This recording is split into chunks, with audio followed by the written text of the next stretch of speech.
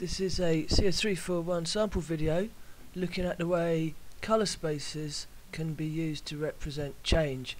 What I'm doing is I'm recording the values at a single pixel, which is highlighted with a pink circle at the top, and now I'm showing you a plot of these in RGB space.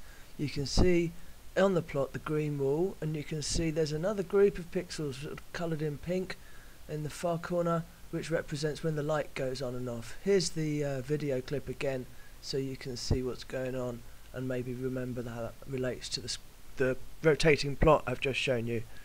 Here's another clip where I'm moving my shadow in and out of the pixel, and what we'll do now is we'll see how shadows look in this context. Here we've got, you can see that they become brighter in RGB space as the light goes away, but it makes a kind of line because the shadow edges are blurred. In HSV space you can see the shadows are slightly clearer. There's a sort of dark region and a bright region, and it might be easier to detect these in HSV. So there you go, here we are, input again, so you can relate that back to the graphs you've just seen. And finally I'm going to show you an input video where something moves actually in front of the camera. So this is in background subtraction.